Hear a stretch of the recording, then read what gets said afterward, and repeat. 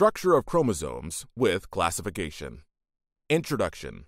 The human chromosome complement has 46 chromosomes. They are in 23 pairs, with 22 pairs of autosomes and a pair of sex chromosomes. Chromosome morphology. Chromosomes are rod-shaped structures, each one consisting of 2 chromatids. They are held together at the primary constriction, the narrower area in which there is a pale staining region called a centromere. On either side of a centromere, a chromosome has its 2 arms designated as short arm, P arm, and long arm, Q arm. Depending on the placement of the centromere, chromosomes have been classified into 4 types. They are metacentric chromosomes.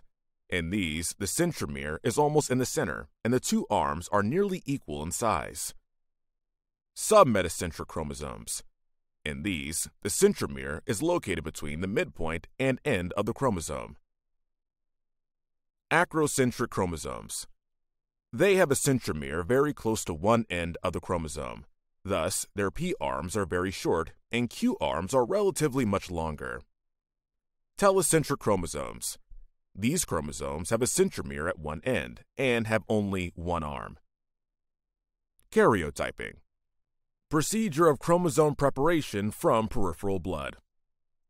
Collect sample of 5 milliliters of venous blood and culture at 37 degrees Celsius for 3 days. Culture media contains phytohemagglutinin to stimulate T lymphocytes to divide. Add colchicine and hypotonic saline. Colchicine prevents formation of the spindle and arrests cell division during metaphase, and cells are fixed. Spread cells on the slide by dropping. Add trypsin and stain with GEMSA. Analyze metaphase chromosome spread for determining karyotype.